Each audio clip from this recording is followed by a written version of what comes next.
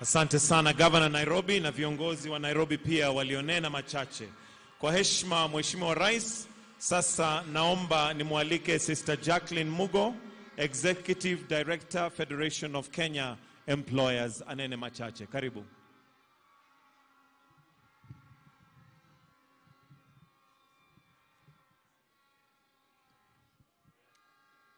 Your Excellency, William Ruto, President and Commander-in-Chief of the Defense Forces of the Republic of Kenya, Your Excellency Rigathi Gachagua, the Deputy President of the Republic of Kenya, Your Excellencies, the Ambassadors and High Commissioners present, Governor Johnston Sakaja, the Governor of Nairobi, and all governors present, the Cabinet Secretary for Labor, Honorable Florence Bore, Honorable Cabinet Secretaries present, Principal Secretaries present, Dr. Francis Atwoli, the Secretary General of KOTU, members of the Management Board of the Federation of Kenya Employers, led by our National Vice President, Mr. Macharia, senior government officials, and various leaders from the labor movement present. I greet you all this morning on this occasion of National Labor Day. Your Excellency, allow me to start by thanking you sincerely for gracing our day today and in workers' colors. Now, that means employers have to find a color which we will wear on the day you will come to commune with us. As we gather to celebrate the invaluable contributions of workers and employers, we also reflect on a crucial theme that resonates deeply with our collective future, the theme chosen by KOTU.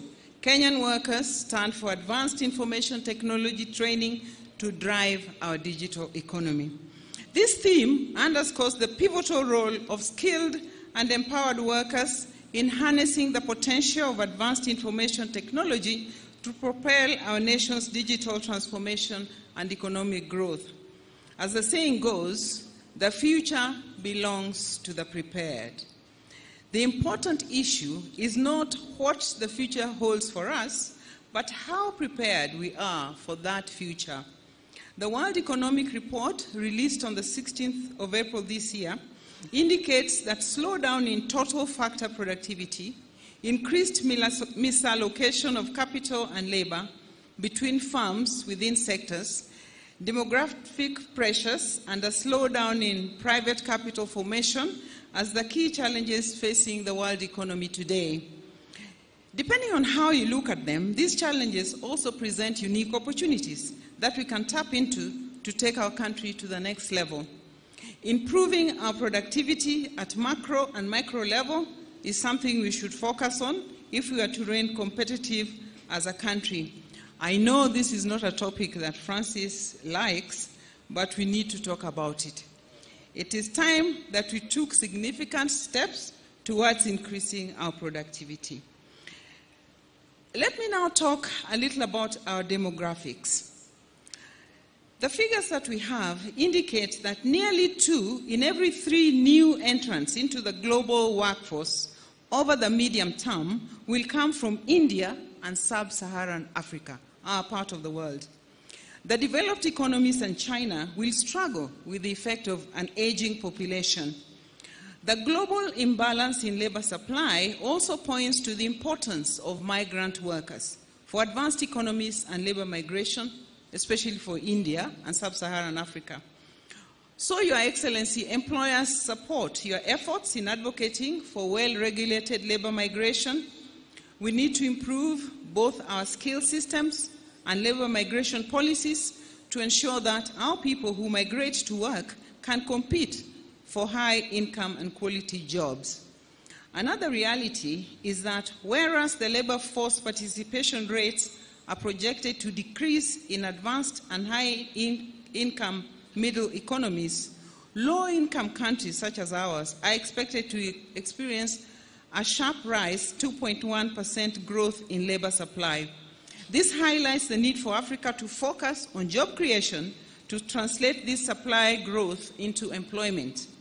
We need to focus on programs that spur growth of job-rich sectors such as manufacturing, agriculture, tourism, and hospitality, among others. We also need to support our enterprises to expand and create employment for our people.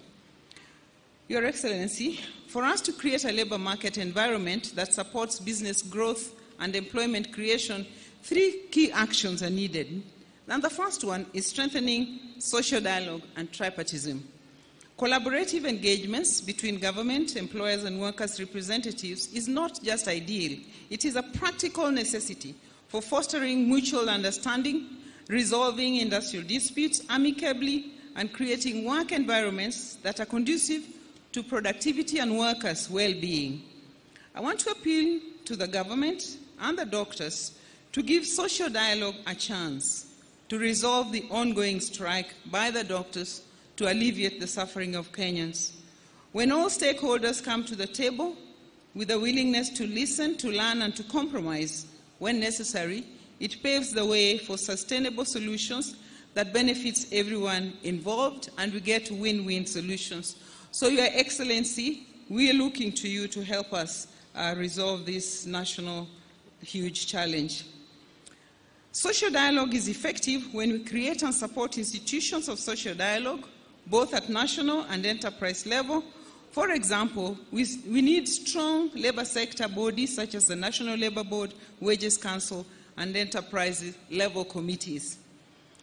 Your Excellency, these last few days, I've heard the Secretary General of KOTU pushing for a general wage increase or saying he'll push for a general wage increase.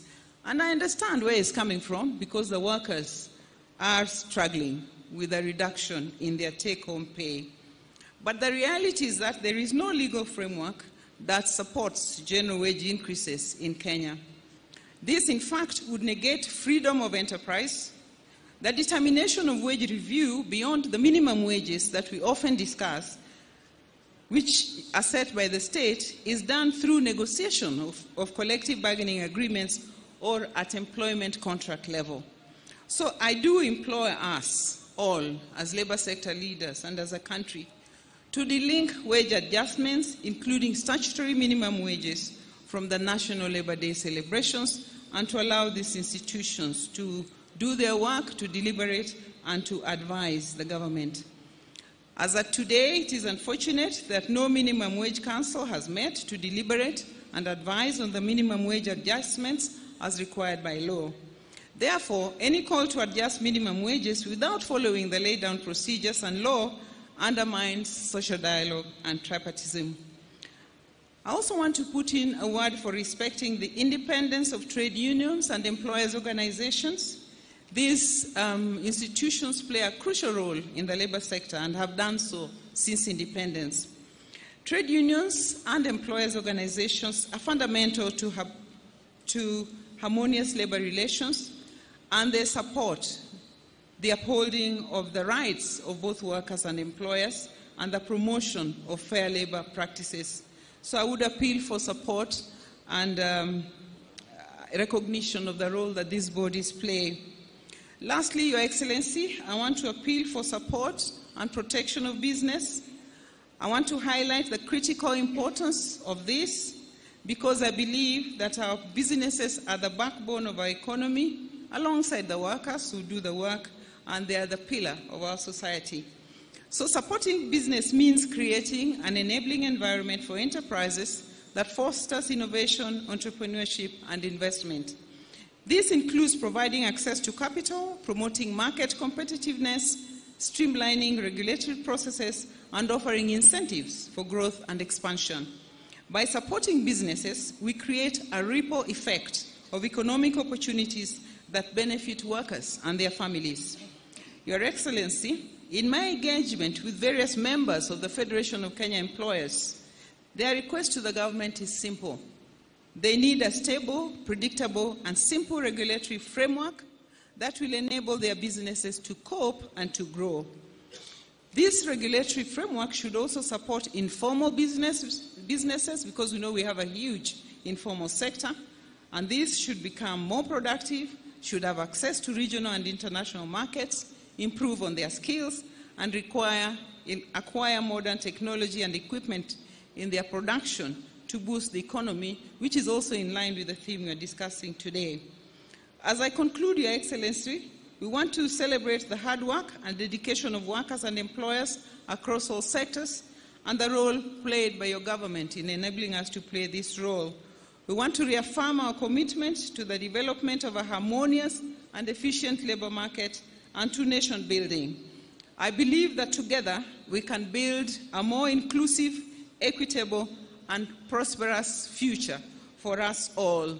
Thank you very much, and happy Labor Day to you all.